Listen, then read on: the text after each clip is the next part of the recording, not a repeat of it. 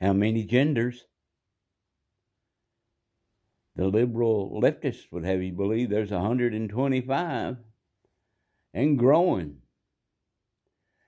But when you go back to the Word of God, we find the truth as written in the Word of God. God breathed divine intervention and inspiration tells us in Genesis 1 and verse 26. And God said, let us, notice that God is Elohim there, God's plural, 1 John 5:7, for there are three in heaven that bear record.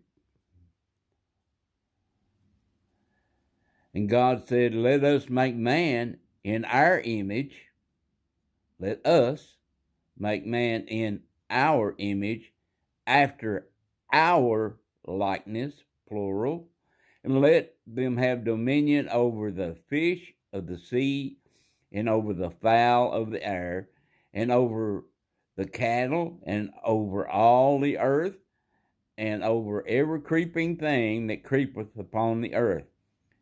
Verse 27, so God created man in his own image.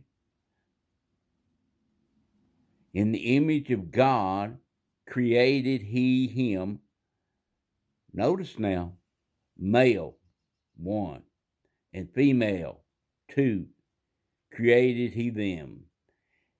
And God blessed them and said unto them, be fruitful and multiply, and replenish the earth, and subdue it.